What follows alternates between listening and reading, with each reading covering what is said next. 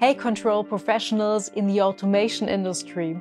Are you big fans of the Siemens Cymatic S7 1200 controller? We are.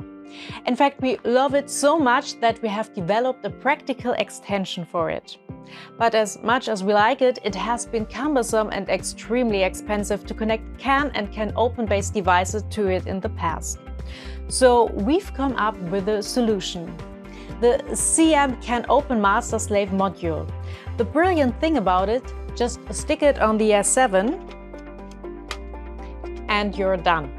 And just like that, you can connect up to 16 CANopen secondary nodes. The simplest ideas are always the best. Talking about simple, you don't have to spend hours programming the module. We've thought about that too. Through the TIA portal, you can select pre-programmed function blocks and easily create your PLC programming. I told you, real fans, it's the fastest way to become a professional system integrator. Want to learn more about exciting data communication tech?